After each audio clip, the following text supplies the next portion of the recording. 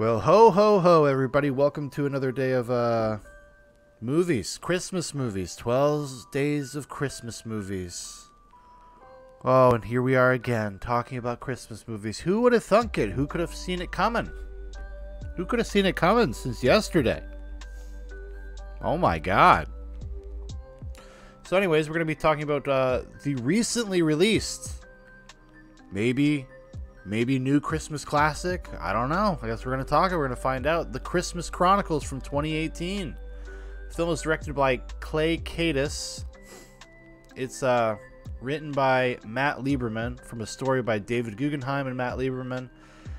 It stars Oliver Hudson, Kimberly Williams Paisley, Judah Lewis, Darby Camp, Kurt Russell, and others. The logline plot synopsis is: the story of a sister and brother, Kate and Teddy Pierce, whose Christmas Eve plans to catch Santa Claus on camera turns into an unexpected journey that most kids could only dream about. Oh yeah, the Christmas Chronicles, everybody. You remember when the I remember when this got like launched. Netflix does this thing where they don't really tell you very far in advance when something is coming out. It's like a 2-week window and they drop a trailer. But I remember being just kind of intrigued, not because I particularly care about Christmas movies per se, but I really like Kurt Russell. I'm not gonna lie. Big Kurt Russell fan. So anything Kurt Russell's in, I'll probably give a chance to. And especially if it looks like Kurt Russell doing something where he's having fun, then I definitely want to go check that out. And Christmas Chronicles definitely looked like that. And I'm happy to report that overall, I think the Christmas Chronicles is pretty decent. It's a pretty decent Christmas movie. It's actually got like a really great theme, really great subtext to the movie, and it's a fun adventure movie. It's kind of like a cross between Adventures in Babysitting, the movie from the 80s with Elizabeth Shue, and the Santa Claus 2. You know, the one with Tim Allen, not the first one, but Santa Claus 2, specifically Santa Claus 2, because it's just a little bit more heightened and silly. And the Santa Claus, you go back and watch that Tim Allen Santa Claus. I don't know if we're going to get around to watching it this year, but kind of a depressing movie. I've never been a huge fan of the Santa Claus. I always thought it was kind of like, whatever. It's just like too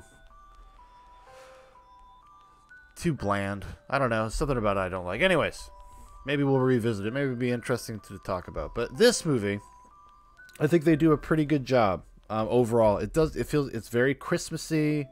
It's got all the right elements. It's got all about the kind of the message of Christmas. It's played throughout the entire movie. It was pretty successful. But the thing that I really liked the most about the movie is that it deals with the concept of kids without their father. And the idea that that's really a negative force in their life, especially for the son. It's sending him down on a bad path because he just doesn't have that guidance, And I was really kind of almost taken aback that was like allowed in current year in modern times to be a theme that's prevalent. And it's kind of got a really nice little arc to it where Santa Claus tries to help this kid find his way, and instead of becoming his father, like a paternal presence per se, I mean, because old Saint Nick, he's everyone's paternal presence. But for that kid specifically, it's to remind him of the legacy of his father and all of the good things that his father taught him to kind of find this inner strength. There's a really great moment towards the end of the movie where they're in the sleigh and they're almost going to go head on with a train. And the kid's got to pull up on the reins of the reindeer. And he doesn't know if he can do it, and Santa Claus kind of inspires him by invoking the name of his father. And reminding him like what strength that his father may have like left with him. I thought it was a really great message for a movie, especially in the modern era. And the fact that is a controversial almost position to have is kind of ridiculous, but it is, because people feel threatened and people feel defensive about the idea that if you even suggest that like a father in a kid's life is an important thing. And I love that the movie acknowledged that.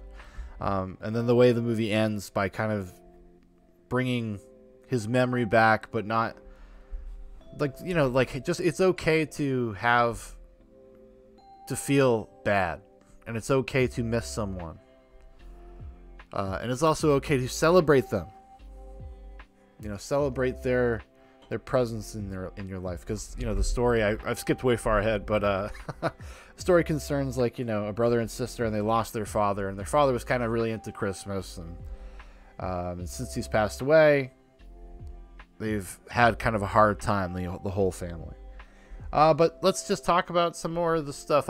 Kurt Russell as Santa Claus, which is what I was really anticipating, right? He's awesome. Probably one of my favorite modern Santa Clauses, if not the best I've seen in a long time. Like, he's doing his Kurt Russell thing, but he, for some reason, just is really able to capture kind of the spirit of Santa Claus. There's a great sequence that takes place in a restaurant, and Santa Claus needs a ride, and he goes in and he's trying to, like, talk to all the people in the restaurant, trying to convince them that he's Santa Claus and remind them of the spirit of the time of year. And everybody's like, "Oh, you fucking psycho." So it's got a little bit of that, like, fish out of water kind of vibe to it with Santa Claus. But like, Russell totally sells it, and he's obviously having a blast in the role of Santa Claus, and it's infectious. Like, you can't help but kind of have a good time with him. So I really love that. Even everybody is pretty good, though. Like, the kids are really good. If I do have a small minor complaint, is that I do think it was a little bit long. I think you could probably cut a hot 10 minutes out of this movie. It kind of drags in the middle. Like, it has a purpose in the sense that, like, they have to have, like, these kids kind of go through their own trials juxtaposed to being with Santa Claus, to show them, like, how important kind of the spirit of the time of year is and what it can actually do for their lives. So I get why it's there, because that's really what the middle is mostly comprised of, because Santa Claus kind of gets sidelined for a little while. But even having said that, I had a really great time. It's something that will definitely be in my Christmas rotation, 100%. It's a modern classic. I'd put it up there with, like, in terms of modern Christmas movies, like Elf. Which, I'm not, like, a huge Elf fan, but I do think out of all of, like, the modern Christmas movies, it's very few of them that ever feel like they have that, like, kind of the sense of a classic, where you kind of just immediately recognize, like, oh, wow, this is a really great Christmas movie. This will be remembered for 100 years. I don't know if Christmas Chronicles quite gets there, but it's pretty damn close, and I'd put it up against, like, something like Elf, honestly. It's less overtly silly, but I think Elf is actually a lot better than maybe people give it credit for, in the sense that people just kind of assume that it's like a good Christmas movie, but if you actually go watch the movie and you were to take it apart, it's actually very fascinating, and I think it's pretty well made. Jon Favreau, yeah, he can cook, he can make movies. All right, so that's the first one. I just want to talk a little bit about the Christmas Chronicles 2, because I had a double feature.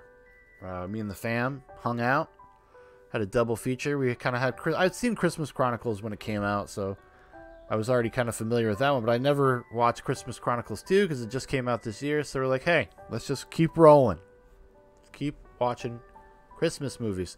So that Christmas Chronicles 2 came out this year. This time it's directed by Chris Columbus. You know who old Chris Columbus is, don't you? He directed, well, most famously, Home Alone, Home Alone 2, Mrs. Doubtfire, Bicentennial Man. Wow, I didn't know he directed that. Adventures in Babysitting. I invoked the name earlier. He directed that. Yeah. A couple Harry Potter movies. Percy Jackson, which I've never seen. Pixels, everybody's favorite movie. But yeah, so old Chris Columbus, he takes over directorial duties for this one. Written by Matt Lieberman and Chris Columbus. It stars Kurt Russell, Goldie Hawn, Darby Camp, Julian Dennison, the old Kiwi, the young Kiwi actor, who kind of kind of came to be, was the Call of the Wilder People, I think. Yowzer Bruno, Darlene Love, Tyrese Gibson, and others. The plot synopsis is Kate Pierce, now a cynical teen, is unexpectedly reunited with Santa Claus when a mysterious troublemaker threatens to cancel Christmas forever. So this one is interesting because it kind of follows the trajectory of those Tim Allen, the Santa Claus movies, where it totally goes off into completely fantastical territory, and it feels much more overtly like a kid's movie. Where the first movie, I would say, is like, okay, that's like a family film. That's something everybody can kind of get around and watch and enjoy on some level. This one felt way, way, way, way more tailored specifically for kids. I think maybe it's Chris Columbus. I don't know. But there was something about it. I thought it fell pretty short of the first one. It's got a completely different tone and vibe, and it's interesting because it essentially is dealing with the same subject matter. It deals with the same thematic elements, except for this time the older brother's really not there, and they kind of have a stand-in. They have like this guy who used to be this elf, and he kind of went evil, and he's looking for revenge on Santa Claus, which is the kid from New Zealand. And he, you know, it's this idea that he's like kind of this disaffected youth, and he feels slighted by his father, Santa Claus. So he's kind of the troubled one, taking place of the older brother. And then the girl, the young girl who's now a teenager, is a little bit more she's just cynical. She doesn't like Christmas anymore. Although, like, if you had that experience from the Christmas Chronicles, the first one, you think you'd kind of be into the season forever. That would be it. It would kind of seal the deal, but I digress. These fucking kids, you know? These fucking teenage kids. Bastards. Yeah, so I did not like this one as much. In fact, I had a hard time kind of just even really wanting to sit there and watch it. That's why I'm kind of just tacking it on at the end here. I didn't really enjoy it that much. You know, Kurt Russell, obviously, he's back, and he delivers. Kurt Russell fucking rocks, guys. Kurt Russell fucking rocks. Another great Santa Claus, and I just love that he just balances it perfectly. There's kind of this kind of sardonic, kind of funny wit side to him, but he also has this great warmth about him where you kind of just buy it. Because Kurt Russell is that kind of guy. He is kind of playing just a variation on himself, it seems like. And he's awesome. And he knows how to modulate himself for these kinds of high concept kind of fantasy action movies. He's just really good at it. Going all the way back to, you know, think about something like Big Trouble in Little China. You know, he's always just had a knack for this kind of thing. And I'm glad that he has the character. I hope that he plays the character for at least one more time. Give us a trilogy. And maybe rein in it a little bit. Give us something. Give us a new story. Maybe some new kids. You know, because the kids really aren't the draw. Like, I kind of wish that they had just gone with another family, another set of circumstances. Like, kind of coming back to the well a little bit too much with this one. Or maybe skip forward in time and they have their own kids and something happens. I don't know. See, now I'm like, I wish they had made this movie instead of the one they made. Actually, this one also is way too long. Way too long. Because this one's much more, like I said, overtly children-esque and of a film. And there's a lot of CGI. Like, the elves play a pretty big role, and they're kind of like cast as like almost like minions or something. Little Christmas Chronicle mascots. You're supposed to be like, oh, look at these adorable elves. Look at all this mischief they get up to. Aren't they so silly? A bunch of bullshit. Bunch of bullshit, if you ask me. Alright, everybody, thank you so much for watching. Thank you for listening. If you'd like to know more about Zoobox, there's a bunch of links in the description for Facebook, for Instagram, for my Twitter, for Dan's Twitter. Also, if you'd like to make a suggestion for one of these semi-daily movie reviews, or something for Zoobox Goes to the Movies, or a topic to be discussed on one of our various live shows or Zoobox Prime, leave it in the comments. And let me know if you liked Christmas Chronicles.